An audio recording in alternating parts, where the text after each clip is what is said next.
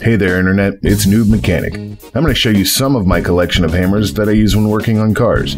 We have my small custom hammer, my big you better act right hammer, my rubber hammer, my baby rubber hammer, the I already warned you once Thor's hammer, this is my spiky hammer, here are my clickety hammers, my impact battery hammer, my bright hammer, the leverage bar hammer, the it was the closest thing to me helmet hammer, my flathead hammer, Phillips head hammer.